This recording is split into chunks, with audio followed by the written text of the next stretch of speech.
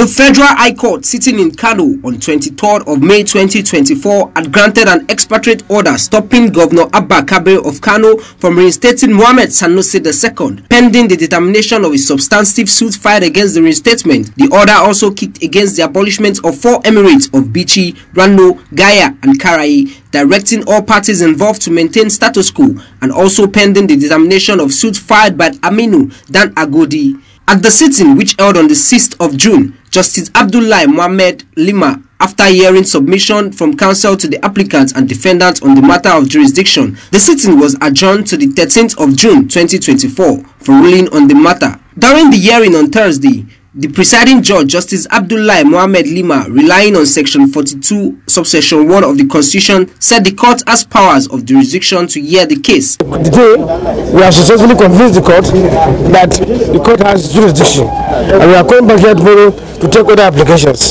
The substantive matter will be heard by tomorrow, so we will now see whether jurisdiction alone can, give the court power based on its finding to sustain the application before the Honorable Court.